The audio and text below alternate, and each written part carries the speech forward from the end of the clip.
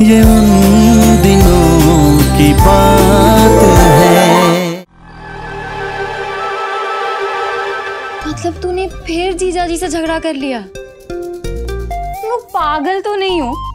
कभी वो अपनी दादी को लेकर मुंह फुला लेता है, कभी तो अपनी फैमिली की दुआई देकर उससे अलग हो जाती है। नॉर्मल आशिकों की तरह झगड़ा नहीं कर सकते क्या तुम लोग? कि तुम लेट क्यों आए हो, कोई फूल या तोहफा लेकर क्यों नहीं आए, फोन क्यों नहीं किया? हजार चीजें होती हैं झगड़ा करने के लिए। तू स्वाति को लेकर बैठ गई। सब कुछ जानने के बाद भी तू ये कह रही है कि नहीं। मतलब क्या था उसका स्वाति पर इल्जाम लगाने का? तुझे पता है कितना रोई वो, कितना बुरा लगा उसे। मुन्ना पंडित के बारे में ना जरा सा कुछ कहते मुंह सुजा के बैठ जाता है। मेरे लिए भी तो स्वाति मुन्ना पंडित जैसी है ना, दोस्त नहीं है वो, मेरी बहन जैसी है। किसी का कोई हक नहीं बनता उसके बारे में ऐसे कुछ बुरा भला कहने का। तू बता, स्वाति ऐसा कर सकती है क्या? ऐसा करेगी वो कभी? वो भी मेरे साथ। आया पड़ा, स्वाति चीटिंग कर रही है, सुनैना के साथ जाके मिल गई है, नहीं तो पता नहीं क्या क्या सोच। ठीक है शांत मेरी गदाधारी भीम, शांत। मैं ना बिल्कुल मजाक के मूड में नहीं हूँ। फालतू में टेंशन ले रही है नैना। जीजा जी ना इलेक्शन को लेकर कुछ ज्यादा ही सीरियस है, इसलिए उल्टा सीधा बोल दिया होगा स्वाति को। तू इलेक्शन हो जाने दे, उसके बाद हम दोनों को आमने सामने बिठाकर ना सारी बातें क्लियर करवाएंगे, ठीक है? और वैसे भी अगर तू जीत गई तो समीर को पता चल जाएगा ना कि स्वाति ने ऐसी कोई हरकत नहीं की है। चल सो जा, कल बहुत खास दिन है। सो जा मेरी जीएस।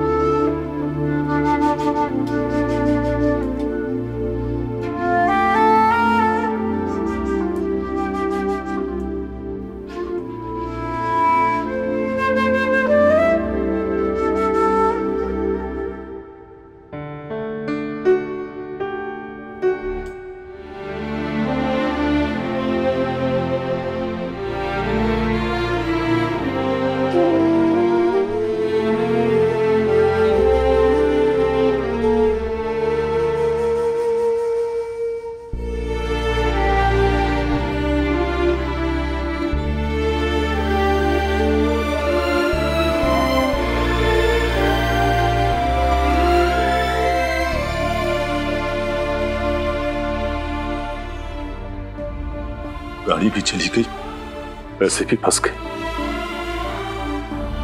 ऊपर से ये मुसीबत खड़ी पड़ गई वो अलग। पता नहीं अभी और क्या क्या होना बाकी। सॉरी पापा, ये सब कुछ मेरी वजह से हुआ है, सब मेरी गलती है। नहीं अर्जुन, गलती इंसान की नहीं होती है, उसके बुरे वक्त की होती है, उसके किस्मत की होती है। शायद हमारी किस्मत में यही लिखा था। सच बताओ अर्जुन, तो मुझे गाड़ी जाने का कोई दुख नहीं है, पैसों के जाने का भी कोई दुख नहीं है। दुख तो इस बात का है कि तू सिलेक्ट नहीं हो पाया। दुख तो इस बात का है कि तू सचिन, सौरभ या जडेजा नहीं बन पाया। आज तेरे साथ साथ तेरा बाप फेल हो गया, फेल हो गया अर्जुन।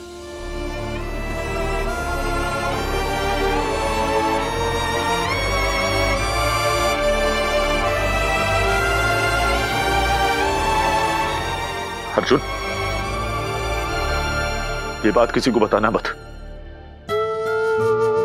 नहीं, कभी नहीं। इसकी भनक भी किसी को नहीं लगनी चाहिए, वरना हमारी बेइज्जती तो होगी ही, मजाक उड़ेगा सो अलग। इसलिए किसी को पता नहीं चलना चाहिए। जी पापा।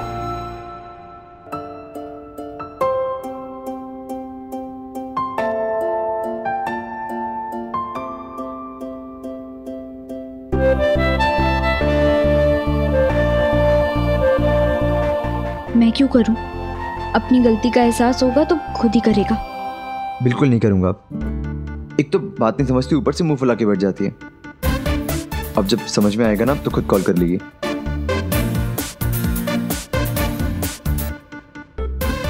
नाइन्टीज में जब आशिकों का झगड़ा होता था तो अपना ध्यान भटकाने से लेकर अपना गुस्सा निकालने तक दो चीजें सबसे ज्यादा काम आती थी, एक पेन पेपर और दूसरा टेप या कैसेट। आजकल की तरह ना हमारे पास स्टेटस अपडेट्स थे और ना ही स्क्रॉल करते रहने के लिए मोबाइल स्क्रीन्स।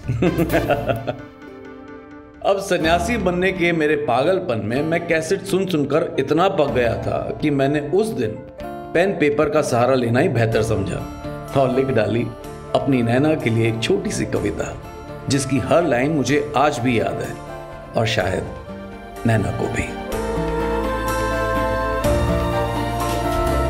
ये उन दिनों की बात है जब इश्क सच्चा हुआ करता था। ये उन दिनों की बात है जब इश्क में पढ़ना अच्छा हुआ करता था। रही मन ये प्रीत रे, जाने न माने ये रीत रे, रही मन।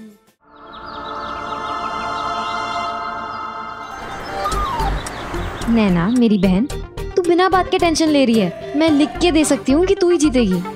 बात हार जीत की नहीं है प्रीति, हम जितनी मेहनत कर सकते थे हमने कर ली। तो फिर 12 क्यों बजे हुए तेरे चेहरे पर? स्वाति और समीर की वजह से। हे भगवान, अब तू फिर शुरू मत हो। हाँ तो क्या करूँ, घर पर अलग टेंशन का माहौल है, अर्जुन भैया और पापा के बीच, उनका सिलेक्शन लेकर, और यहाँ ये दोनों। तू देखना, दोनों चीजें एक साथ ही होंगी। अर्जुन भैया सिलेक्ट और तू इलेक्ट। फिर पापा और अर्जुन भैया की टेंशन भी खत्म और जीजाजी और स्वाति की प्रॉब्लम भी। कई बार जैसे सारे दुख एक साथ आ जाते हैं ना, वैसे खुशियां भी लाइन लगा कर आगे आती है।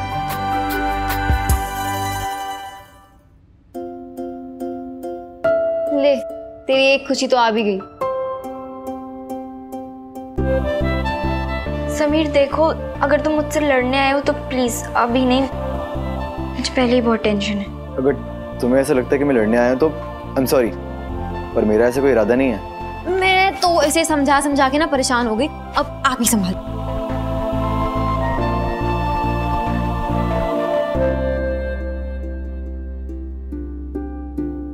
समीर,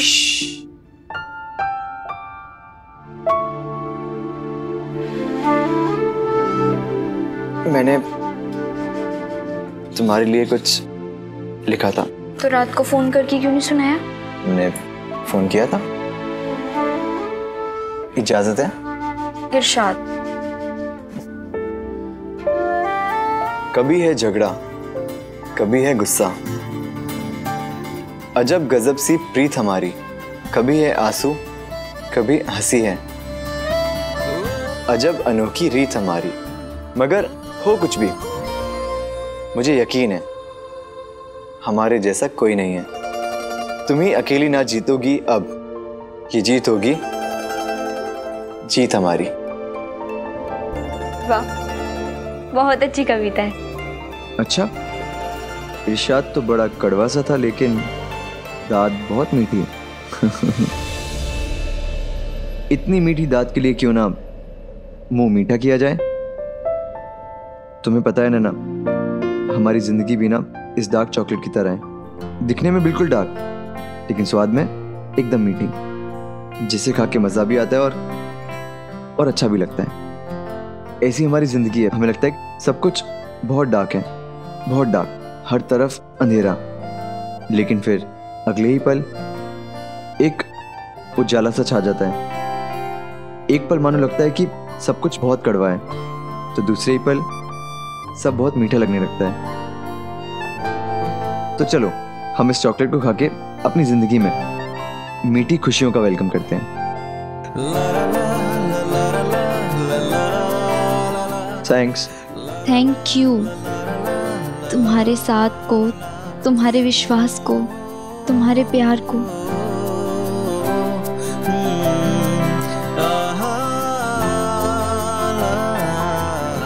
थैंक यू हमारे साथ, हमारे विश्वास और हमारे प्यार के लिए। ये उन दिनों की बात है जब इश्क सच्चा हुआ करता था। ये उन दिनों की बात है जब इश्क में पढ़ना अच्छा हुआ करता था। रही मन ये प्रीत रे, जाने न माने ये रीत रे। रही मन ये प्रीत रे, जाने न माने ये रीत।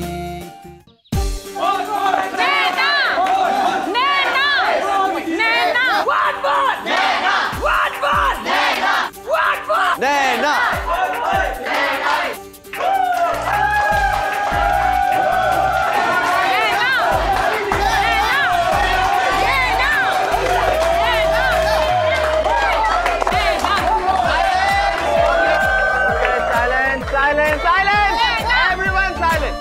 I know elections are special. मुझे अपना कॉलेज टाइम याद आ गया। ओके, सो अब वोटिंग शुरू होने वाली है। आप लोग एक क्यू बना लीजिए, वोटिंग शुरू कीजिए। फिर पूरी क्लास के बच्चे आते रहेंगे और वोट डालते रहेंगे। हमारे कॉलेज का छात्र चुनाव किसी चिल्लाने के टैलेंट शो से कम नहीं था। एक टाइप थे जो अपनी पार्टी से ईमानदार मुन्ना जैसे लोग थे, जिनके नारों की आवाज कॉलेज के बाहर तक जाती थी। और एक वो कैटेगरी थी जो डिसाइड ही नहीं कर पाई कि वो किसकी तरफ है, इसलिए दोनों पार्टीज के लिए चिल्ला लेते थे। तीसरा टाइप था उन लोगों का जिनको ना इलेक्शन से कुछ लेना देना था और ना ही नेतागिरी से। उनका मतलब सिर्फ पढ़ाई से था, तो वो होंठ हिलाने का नाटक करते थे और आवाज ऐसी कि जैसे किसी ने वॉल्यूम का बटन ही तोड़ दिया हो। क्या पता मेरी तरह पढ़ाकू होंगे जो होंठ हिलाकर असल में नोट्स याद कर रहे होंगे। और इन सब से स्मार्ट एक ऐसी कैटेगरी थी जो होंठ हिलाने का नाटक भी नहीं करती थी, हाथ हिलाती थी हवा में। और इन भांति भांति नमूनों के साथ कैंपेन करते हुए फाइनली वोटिंग का दिन आ ही गया। रिजल्ट चाहे कुछ भी रहा हो, आज भी कैंपिंग के नारे, पोस्टर बनाने के लिए इस्तेमाल किए गए वो घिसे हुए पुराने स्केच पेन, स्टैंप वाली इंक की स्मेल और वोटिंग का वो आखिरी दिन, लाइफ भर साथ रहने के वो वादे जो हमने कॉलेज में किए थे, ये सब कुछ उतना ही साफ साफ याद है जैसे 25 साल पुरानी बात ना हो, कल की ही बात हो।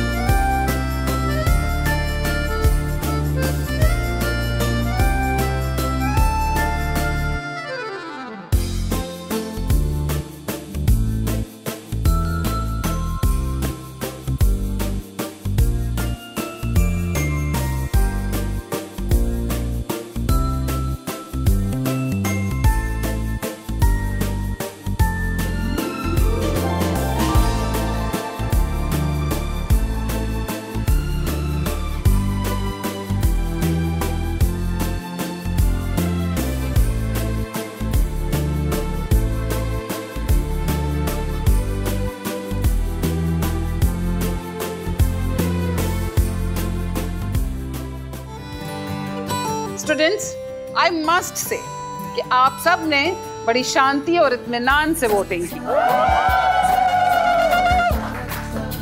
मैम, शांति और इत्मीनान नाम सुने सुने लग रहे हैं, कौन है लोग?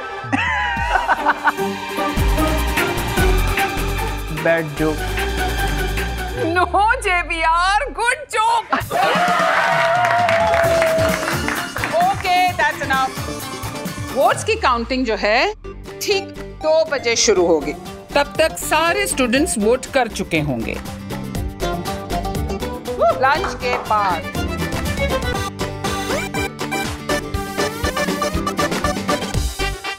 सो नैना and Naina, as per rule आप दोनों अपना एक एक कोई फ्रेंड चूज कर सकते हैं, अपॉइंट कर सकते हैं, जो बैलेट बॉक्स के पास खड़े रहेंगे और एक बात का ध्यान रखेगा या रखेगी कि भाई कोई गड़बड़ी ना हो।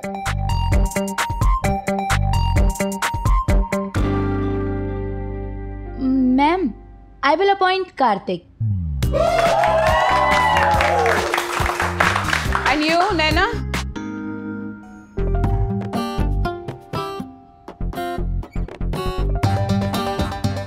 स्वाति।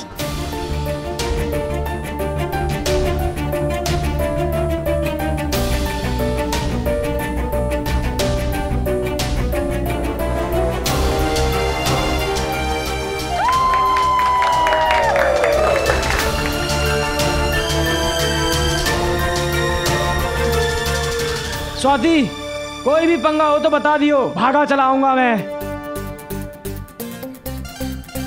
तो ठीक है स्टूडेंट्स, तो आप सब जा सकते हैं और हम ठीक 2 बजे मिलेंगे, ओके?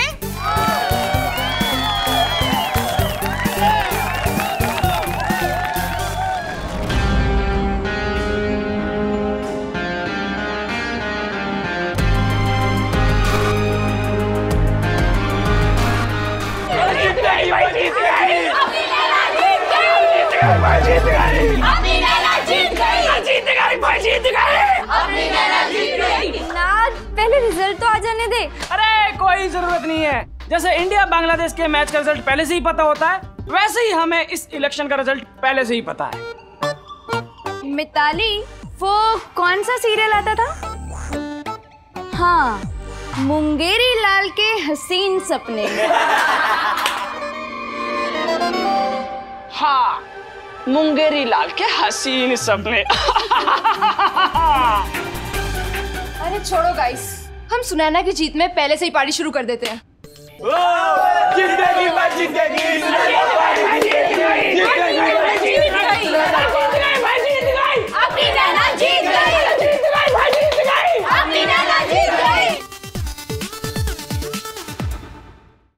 नैना, एक जबरदस्त पार्टी होनी चाहिए तेरी जीत की खुशी में। अरे पार्टी तो समीर ही देगा। क्यों भाई समीर? अरे कहाँ गए? अब 1 मिनट, तुम लोग चलो, हम लोग आते हैं। समीर, यहाँ क्या कर रहे हो? सब क्लास के बच्चे वोट डालने आते ही होंगे। अगर प्रिंसिपल मैम ने देख लिया ना तो खामखा डांट पड़ेगी। चलो यहाँ से। स्वाति, तुम एक काम करो, तुम भी जाओ इनके साथ, मैं यहाँ पे रुकता हूँ। नहीं समीर, तुम जाओ, मुझे वैसे भूख नहीं है। और नैना ने मुझे पहली बार जिम्मेदारी दी है, वो मैं अच्छे से निभाऊंगी। तुम लोग जाओ ना। अब चलें? नहीं, मैं कह रहा हूँ ना कि मैं रुकता हूँ, तुम जाओ ना स्वाति।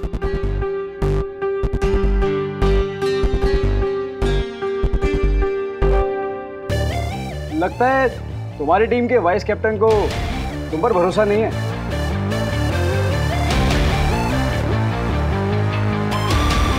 नैना, शायद कार्तिक सही कह रहा है। जब समीर को मुझ पे भरोसा ही नहीं है तो मैं यहाँ पे क्यों रुकूंगी? मैं चलती हूँ, तुम रुक जाओ। 1 मिनट।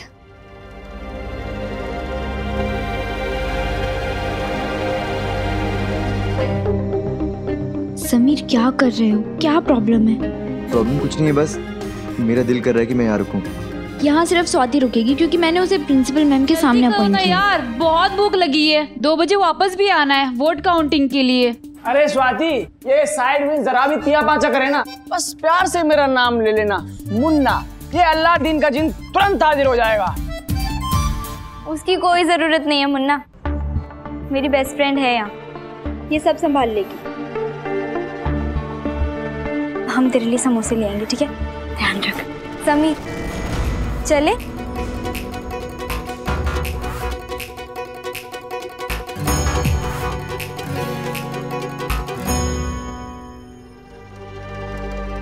एक बार अगर भरोसा टूटता है ना तो दोबारा जुड़ना बहुत मुश्किल होता है,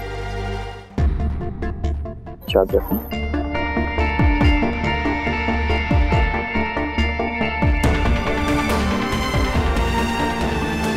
भाई क्या मंत्र फूक रहा था स्वाति के कान में? कुछ नहीं, स्वाति को कह रहा था कि कार्तिक पे नजर रखना।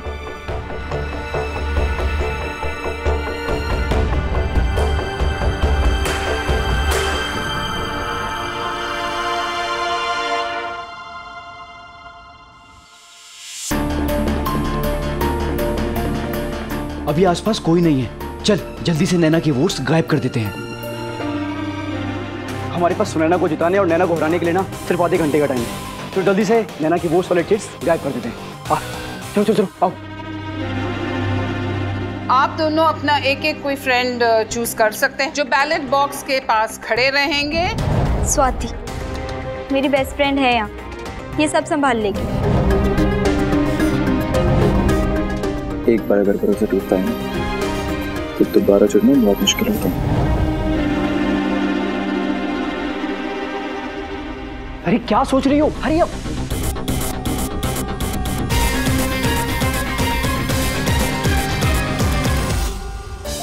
जीतेगी मैं जीतेगी, अपनी नैना जीतेगी, जीतेगी मैं जीतेगी, अपनी नैना जीतेगी, जीतेगी मैं जीतेगी, अपनी नैना जीतेगी।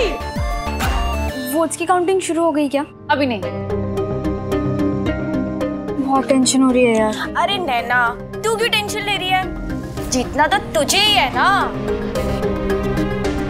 कौन जीतता है और कौन हारता है ये तो वक्त ही बताएगा। अरे लो स्वाति आ गई।